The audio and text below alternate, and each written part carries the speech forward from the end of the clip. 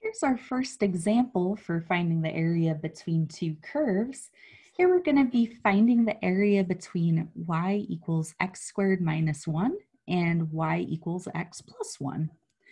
Now notice that for right now it hasn't given us any interval for us to integrate over. So let's kind of see what's up with that. All right, let's plot our functions here. Set up some axes.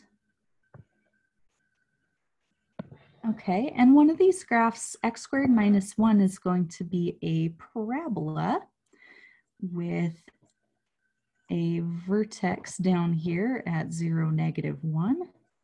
It's like your standard x squared parabola that's been moved down 1 unit. I'm going to make 2 boxes be 1 unit on my graph here. Okay, so our parabola is going to open upwards like so. And let's put a point here. That'd be 2, 3, and -2, 3. Oh, good. It's just going to fit. Nice. Okay, so fill in our parabola. There we go. And then our second function is the line y equals x plus 1. So there's our intercept of 1 and a slope of 1. Okay. There is our line. Okay, and now that we've drawn the picture, we can actually see why they didn't specify an interval necessarily here, why they didn't have to. Is because there is actually an area that is enclosed between those two curves. It's like trapped between them. It's this area right in here, all these parts. Okay. Just trying not to color over my axes too much, but there we go. That's the area that we're going to be looking for here. All right, so you can pick your interval here right off the graph if you like. If your graph is done accurately enough, you can see that we're going to be going from A to B, where A is -1, and then B over here is 2. But, you know, sometimes we don't always make the best graphs in the world, and those points aren't always super clear. I know for you guys probably as well as myself, and we don't always graph perfectly. So there is another way to find those if your graph isn't like spot on. Those are the intersection points of the two functions. So let's make a little note of that. The intersection points are going to give us our limits of integration. Okay, and so to find intersection points in general, remember that's where you set the two functions equal to one another. So this is where x squared minus 1 equals x plus 1. All right, let's move everything to one side of the equation there. X squared minus x minus 2 equals 0. And then that can be factored for us. X minus 2, x plus 1. And so when we solve by setting each one of those factors equal to 0, we're going to get those 2 points, x equals 2 and x equals -1. That are going to make up our limits of integration. So that kind of just confirms what we saw on the graph here, but know that you can always use this intersection point approach as well. That's especially nice when the numbers aren't quite so clean, like if it was a square root of 2 or something instead, that would be pretty hard to pick off of the graph. So it's good to know this intersection point approach. All right. So you can see our area formula that we derived in the last video right here.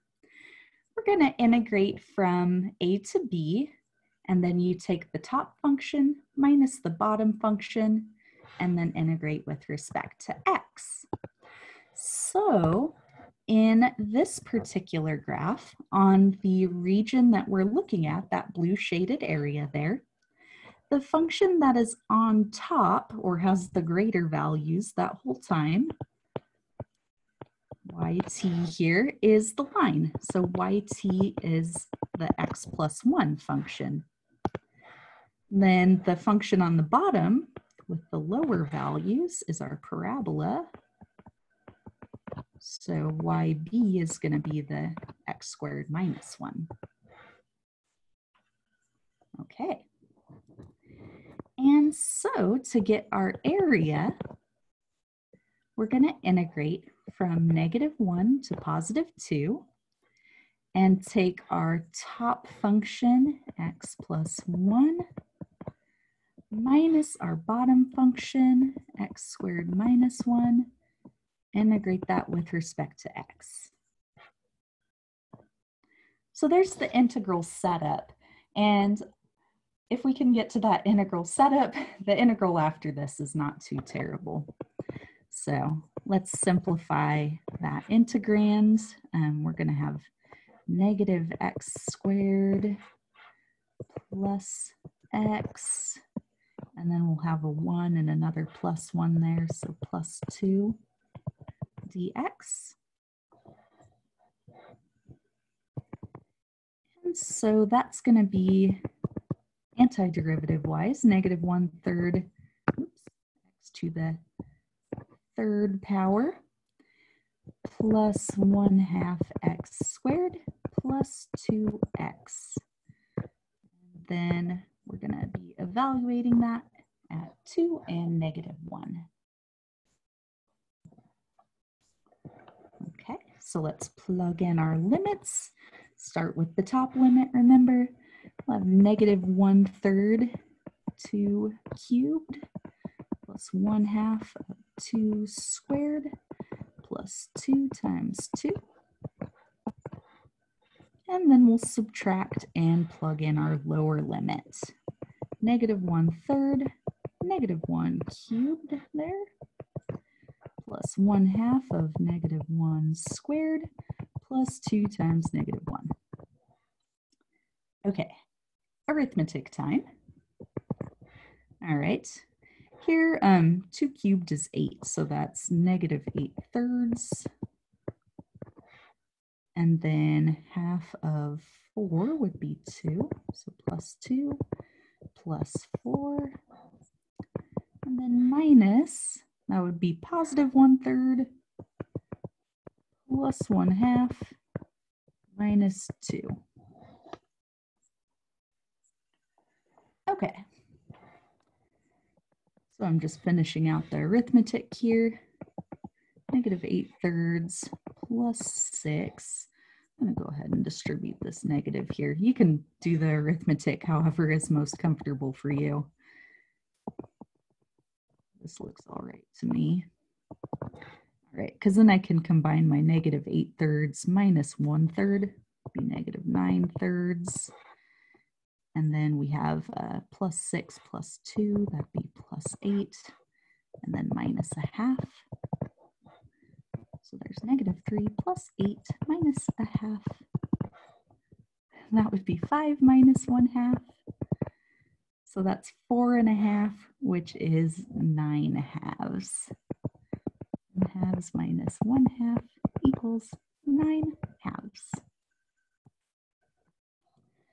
All right, and so that's the area, the total area enclosed between those two curves.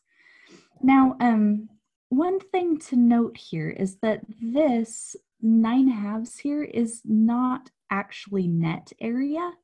It's total area between those two curves. So if something is below the x-axis here, it's not actually counting as negative.